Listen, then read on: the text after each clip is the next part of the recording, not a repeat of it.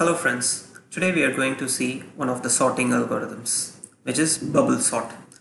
Bubble sort is one of the easiest sorting algorithms to implement, but it might not be an efficient algorithm. So let's take a look at the various frequently used sorting algorithms. Quick sort, merge sort, insertion sort, and then bucket sort, radix sort, or the frequently used algorithms.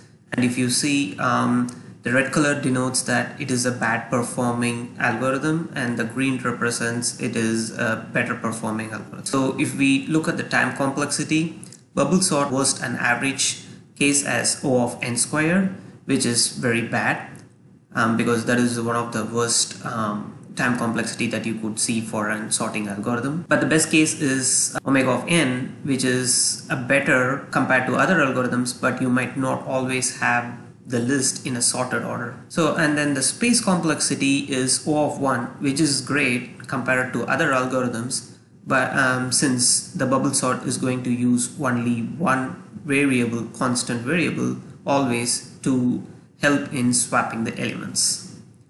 So let's take a look at the algorithm part for this. So we are going to have two nested loops. So the first loop is going to iterate over the list from the start to the end, which is 0 to n. N is the length of the list. And then the inner loop is going to iterate over 0 to n minus I minus 1. Why do we have like n minus I minus 1 is because when the first iteration completes, the largest element would be pushed to the rightmost end of the array. So in the next iteration, we don't need to consider that element. So let's look at what happens in the second inner loop. In the second inner loop, there is an if class which compares the current element with the next element. If the current element is greater than the next element, then we would swap it. And this iteration keeps continuing until we exhaust all the elements in the array, and then we would return the list. So let's take an example. So this example has 7 elements, and the elements are in jumbled order 4, 3, 5, 2, 6, 1, 7. So when I represent 2 blocks with yellow color, which means we are going to consider those elements for swapping. And if an element is represented with green, then it means that it has already attained the spot in which it has to be placed of the result. So let's consider. The first time in the iteration, we are going to consider the first 2 elements, 4 and 3. 4 is greater than 3. So in that case, we have to do a swap, 3, 4. And then we are going to consider the next 2 elements. So now the next 2 elements are 4 and 5. 4 is not greater than 5, so we don't do any swapping. We continue. Now we compare 5 and 2. 5 is greater than 2, so we do the swap. And then we compare 5 and 6. No swap required. And then we compare 6 and 1. 6 is greater than 1, so we are going to do a swap, 1, 6. And then we are going to consider 6 and 7. And then there is no swap required, so it remains the same. And then this is the end of the iteration 1, and we know that the 7 is the largest element of this entire list, and rightly it has been placed in the rightmost end of the array. So this element need not be compared in our next iteration. So in iteration number 2, we continue the same logic. We compare the first 2 elements, 3 and 4, and there is no swap required. And then we compare 4 and 2. 4 is greater than 2, so a swap happens. And then we compare 4 and 5. There is no swap required. And then 5 and 1. Yes, we need a swap, so it is 1 and 5. And then we compare 5 and 6. No swap required. And then in the second iteration, the second element from the rightmost is considered as a locked element, since we don't need to consider it anymore. Similarly for iteration 3, we are comparing the first 2 elements. And then 3 is greater than 2, so we swap 2 and 3, and then we compare 3 and 4, no swap required. 4 and 1, yes, swap is required. And then 4 and 5, no swap required. And then 5 is now at the correct place. Now in the iteration 4, same, 2, 3, no swap. 3, 1, swap is required. And then 3, 4, no swap required. And then the iteration 5, 2, 1, yes, a swap is required, 1, 2. And then in the next iteration we are comparing 2 and 3, so no swap required, so we are locking that 3. And the last iteration we are comparing 1 and 2, that is no swap required, so this is the final output. So now if you see, the list is in a sorted order, 1, 2, 3, 4, 5, 6, 7.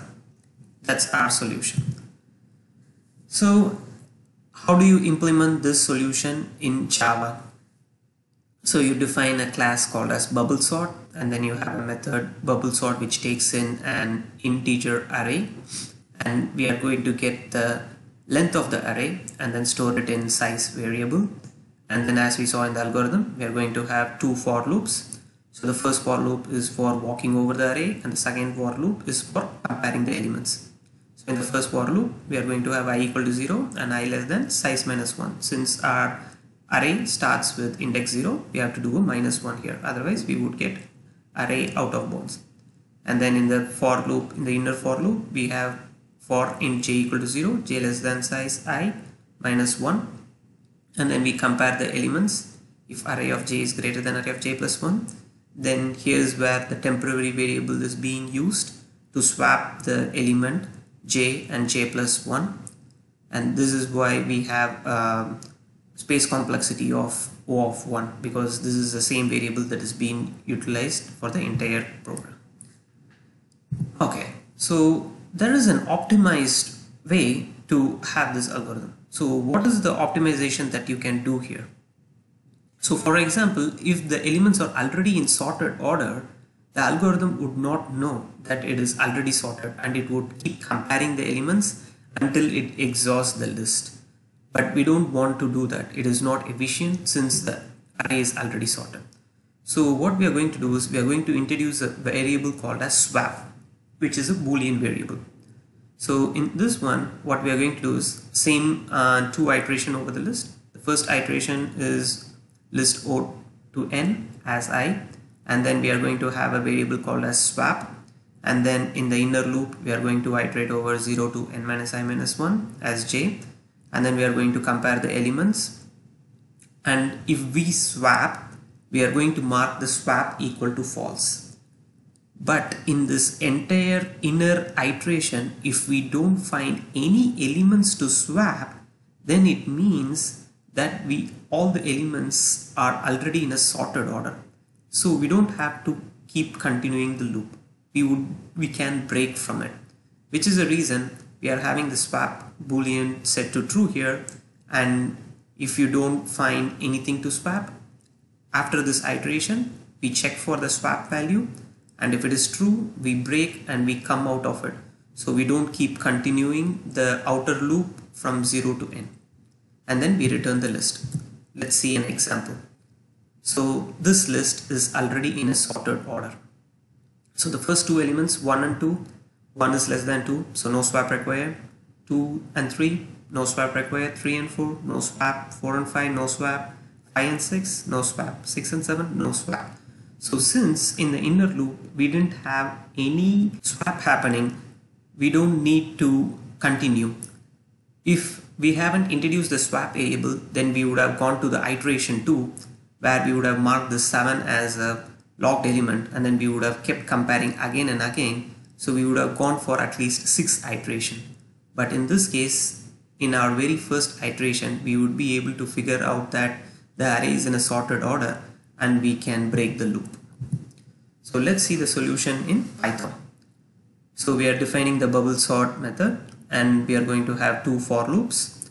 First for loop is going to run from range of 0 to length of the array, and then we are going to have a swapped variable initialized to true, and then in the inner loop we are going to iterate from 0 to length of array minus I minus 1, and we are comparing the adjacent elements with array of j and array of j plus 1, and if array of j is greater than array of j plus 1, then we are going to do the swap. If the swap happens, we mark the swap variable as false. If no swap happens, then we check for the swap variable, and then we break out of the loop. As we see here, so we are having two for loops. So because of this, the time complexity comes to O of n square, and then that space complexity, as we saw, we were using one temporary variable because of which the space complexity is always constant. Thanks for watching this video, and if you like to learn about the other sorting algorithms, then please subscribe for this channel.